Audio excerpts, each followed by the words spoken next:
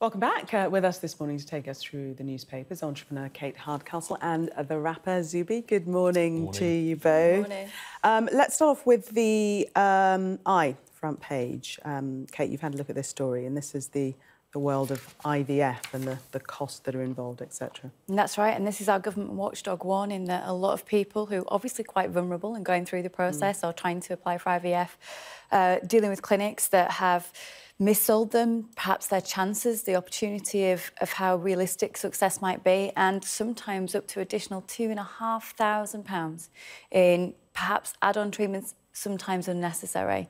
And I think it just goes to show that this market, in terms of people relying on these clinics, particularly as the NHS is withdrawing from some of the services they offer, shows that people are very vulnerable, emotional, and willing to hear the good news, the good possibilities, and perhaps spending money that isn't freely available to them to be able to enable their chances of family. It gives an information about a private patient study. She felt rushed and pressured, frightened and confused. And I've certainly been with friends who've explained to me their own personal situations. I mean, the highs and lows of this alone, without the cost element of it, is pretty spectacular. And I guess this also in a situation where you've got people desperate to be parents, but we still have 1% of all children in the UK in care, which is another dynamic to think about in all of this too. But it just feels to me that there's not enough clarity. There's, for the consumer, not enough protection here when they're particularly vulnerable. There's also this issue of the postcode lottery, isn't it? You know, depending on where you are, that's how many treatments you may well have.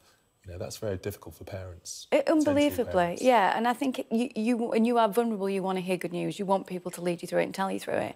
And if someone gives you that the answer is just an add-on of another £600, another £500, that's just not going to stand in your way when you're already going through a pretty brave journey as it is. Is there no umbrella body overseeing these clinics and governing their means of operation? That's the recommendation, exactly, and that people are more informed. This is an education thing too. I think people sometimes feel they don't have the information available, the information online perhaps isn't as clear as it should be, so we're looking for much more clarity in many ways as consumers and to give us protection, but certainly when it comes to health.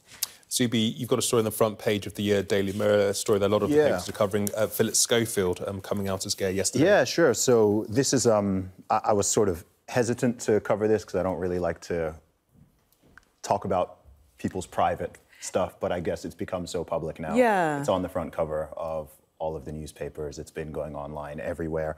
So it's like, well, there's not really an option but to talk about it. So in terms of what happened, so of course Philip Schofield, who is married I think for 27 years, I believe, has two grown daughters, both in their 20s, I believe. So he came out, I think it was in an Instagram post that he initially published, announcing that he's, I can't remember the exact wording, that he's come to terms with his sexuality and wanted to come out to the public that he's gay. So of course there are two quite obvious sides to this, I guess. I guess number one is, of course, I'm sure from his side, the relief in having the freedom to be open about that, and he's getting a lot of support in that regard. But then, of course, you've got people who are wondering, OK, well, what about his wife, his marriage, his children, everything like that? They made a point that he's, of course, still wearing his wedding ring when he announced it on television. So it's one of those situations. I don't know all the details. I'm not going to try to do any mind reading or look into people's private lives or anything like that. I mean, I understand your sense of feeling uncomfortable about it because it is essentially a private issue. It's a very private issue, which is, it's odd with it being sort of plastered all around for people, both nationally and internationally, to pontificate on. But really, with stuff like that, I'm in the camp of like, let's let them. Shows Kate, what are you drives surprised us, that it's made the news, though, Kate? Well, it shows what drives the paper sales, and I guess the concerning thing is there's so many issues that deserve attention. There's 170,000 charities in the UK alone that I'm sure would appreciate some prominence of their stories and particular causes, and I'm sure the Schofields as a family probably want a little bit more privacy too. So we could get a perfect balance by certainly nodding our head to the way it was handled, which seems to have been supported by his employee, his friends, his family, but perhaps a little more space to things that are more prominent issues for us. Interesting point. Should we move on to the completely different story, the robot barmaids? I see, I love this because... Or bar people? Bar people. It's Not to be sexist. a robot in a bar in Japan who will apparently serve you the perfect pint, no spillages, the perfect amount of change back, never gives the wrong change, and she is catchy, or he's called QBSE19/020. So, you know, it's something you can get a good rapport with there. Hi, how are you doing? Hang on, I've got your name written down somewhere, let me just grab that.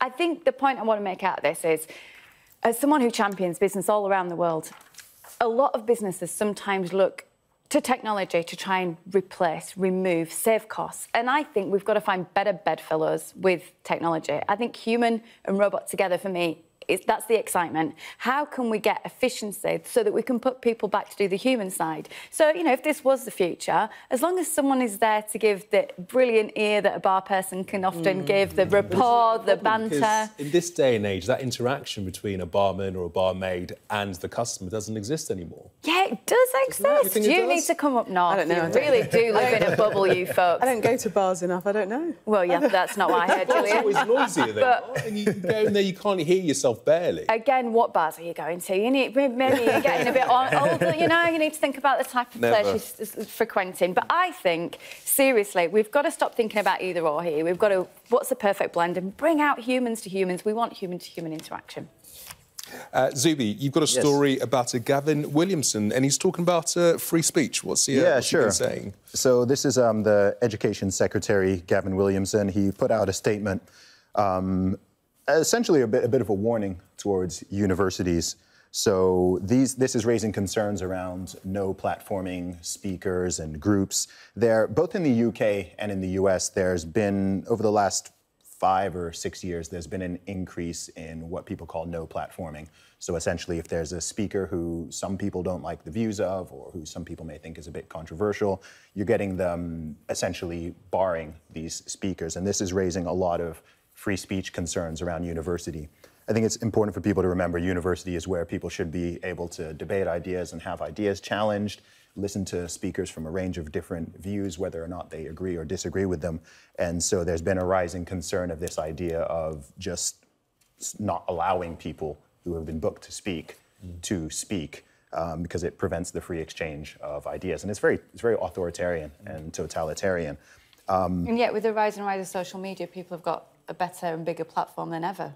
Yeah, absolutely. Making the comments they want to make. Yeah, sure, and they should. You know, if the best way to combat what people may think are bad opinions or bad speech is with good opinions and good speech.